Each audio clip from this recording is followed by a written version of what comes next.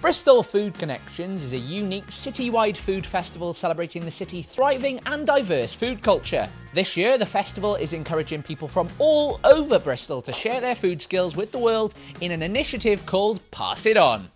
Bristol Food Connections Festival is a 2-week-long citywide festival, and there's over 40 free events, making it really accessible to everyone in the city, which is part of the aim for this year's festival, is to really try and engage the whole of Bristol in this amazing festival of food.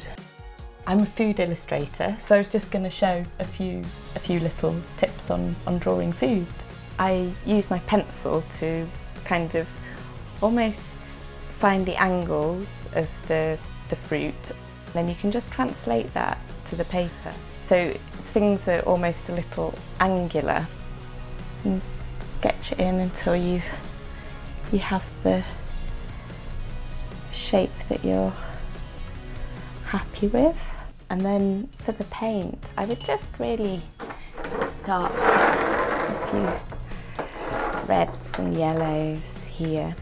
I tend to start with some layers, so layering up from the lighter colours. And I'm not very careful with the paint.